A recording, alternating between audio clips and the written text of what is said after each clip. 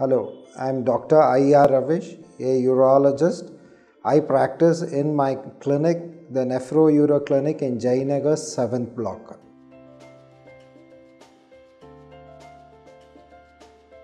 See, prevention and management of genital infection means that your private organs need to be protected.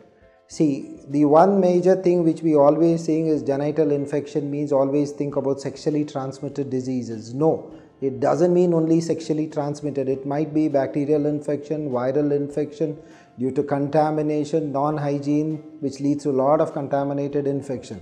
But everything should be ruled out by lab investigation and swab smears which are taken from the urethra or the skin to know what type of infection it is.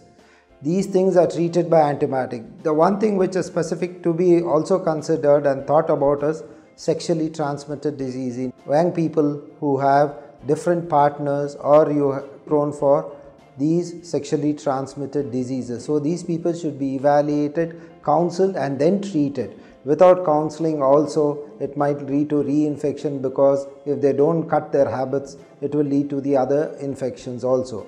And we have to also see that if it is a basic viral or the bacterial infection, it will be treated with antibiotics, symptomatic treatment for pain and long-term cure, and hygiene to be maintained in cases of fungal infection which is there in the genital area.